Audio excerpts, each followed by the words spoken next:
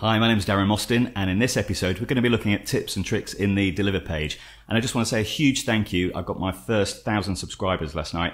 I'm genuinely pleased. I can't believe it's happened quite so quickly, but thank you all anyway. And let's get on with this one. So tip number one is quick export. You don't have to use the delivery page in order to export. We've got some presets up here, and these can be found in the other pages. So if I go to the color page, and we've finished our grade and we want to export this out now, you can just go File, Quick Export, and then we see our presets up here, and you literally export, find your location you want it to export to, and press save, and it's done. So it's really quick and simple. This operation can be found in the cut page and the edit page, but not Fusion and Fairlight. Now if you want to add your own preset, go to the Deliver page, put your settings in that you want. So I'm going to make a ProRes Quad 4 preset at HD. Click up here and say Save as New Preset. Let's give it a name. And you now see this sat here in our presets. So in order for it to appear in the other pages, you need to click on here, Quick Exports. Now the quick export that we just made here is not in the list of quick exports, and the reason being is we're currently set to individual clips. Now a quick export can only do a single clip. It wants to take your 20 or 30 shots in this instance and make a single file out of it, a single graded file, whereas at the moment we're set to individual. So what we need to do is update this setting. So let's switch to single clip, click on here, and we say update current preset.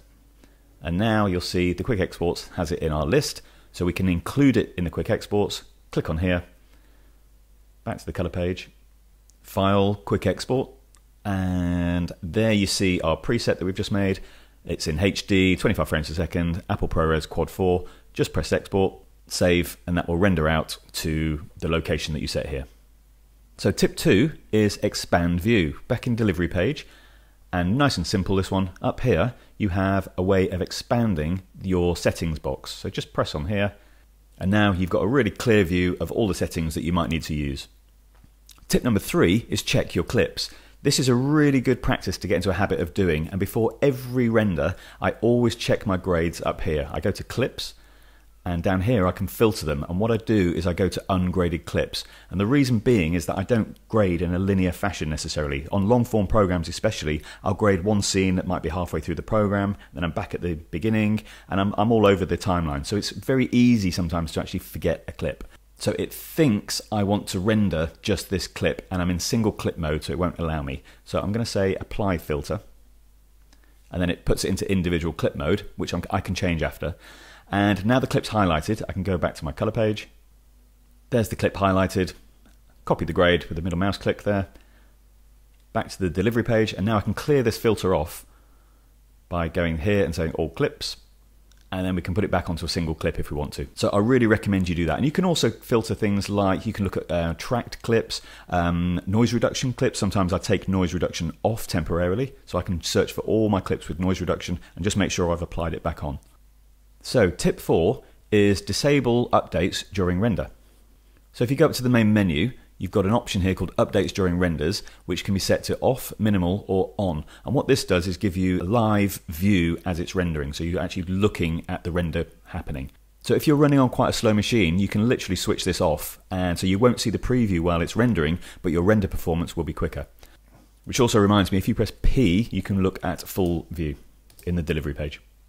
Tip number 5 is use commercial workflow, and what this does is allow me to render out my grade but with all the versions included as well. So some of these clips have got separate versions of the grade, different options, and we can render those out into separate folders quite easily. So if we go up to here and go to File and come down, there's an option called use commercial workflow, but it's not enabled until you go to individual clips. You can't render out a single clip and do this workflow. So down here now we have use commercial workflow. Click on that, and what I want to do is place the 5 versions here into separate folders, and I want the name of those folders to be the version name, so it'll be version 1, version 2, etc. And you can rename versions to be something that might be more suitable to the clip. So this is a common workflow in VFX as well, so you can send different versions to the VFX department. Tip number 6 is additional outputs. So when I render this, I can actually make multiple versions of it. So let's have a look. I'm going to take off that commercial workflow.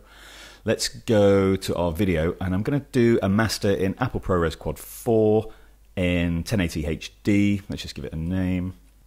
And the client wants to take away a H.264 version. So I'm going to go up here and say create additional video output. And you now see I've got a number 1, which is our ProRes Quad 4. And if I click on number 2, we get a shortened dialog box, which allows me to quickly dial in whatever I want. So I'm going to put in H.264 as it was.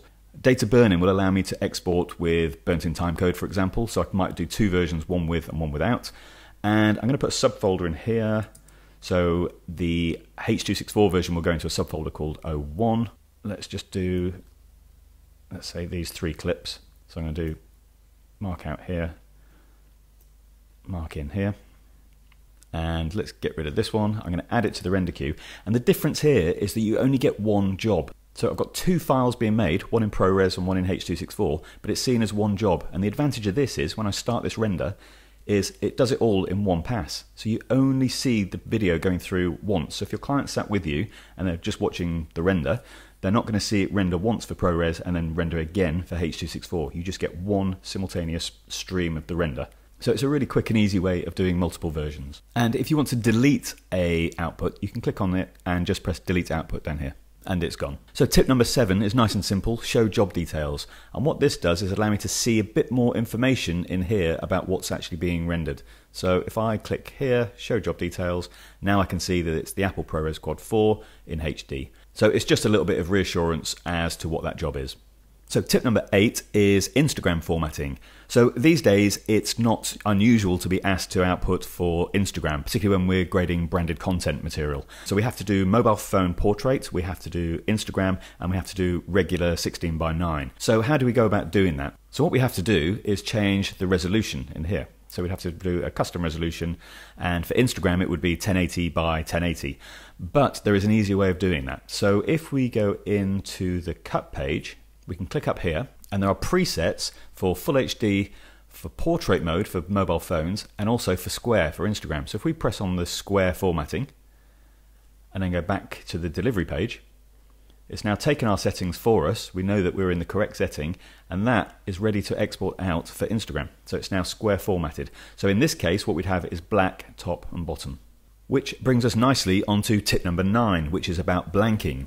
So how do we know this clip has now been made into Instagram format, but we can't really see the shape of it because we've got black and black here, and our viewer is generally set to black. So what we can do is go to our user preferences, click on user, and say use grey background in viewers.